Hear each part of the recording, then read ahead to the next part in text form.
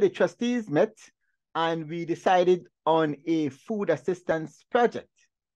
And basically what this project is that we have partnered with supermarkets countrywide, and the aim is that we provide a basket of food and groceries to every single beneficiary.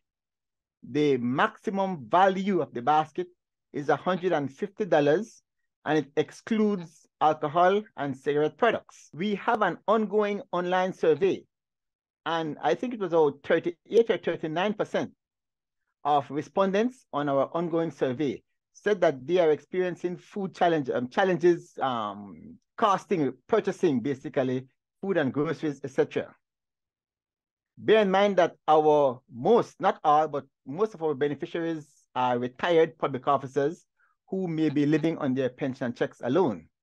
So how many persons stand to benefit from this project? Well, we have a beneficiary listing of around 10,000. Unfortunately, some have passed on. Some are not in the country. So we are hoping maybe around 6,000 to 7,000 beneficiaries can access this project.